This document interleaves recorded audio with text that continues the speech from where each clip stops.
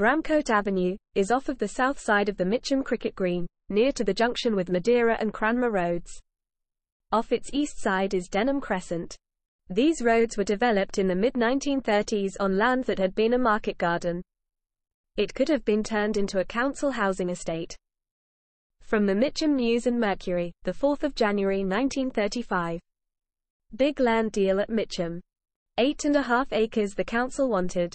The market garden land adjoining Mitcham Park, which has been the subject of much discussion of late and was the cause of a petition to the Ministry of Health, has now been sold to a firm of builders.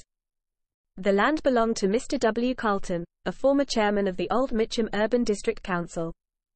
Only last week the Mitcham Town Clerk said he had received from the Ministry a formal consent to the borrowing of £15,000 for the purchase of 8.25 acres of land for a council housing estate.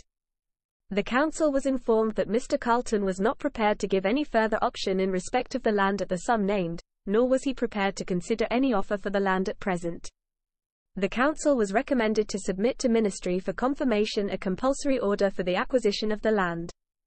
Mr. Carlton told one of our reporters yesterday, Thursday, that the land had been bought by the Ideal Homes Estates, of Erith, who have other land in Mitcham. "I have got a much better price than the council offered," he said.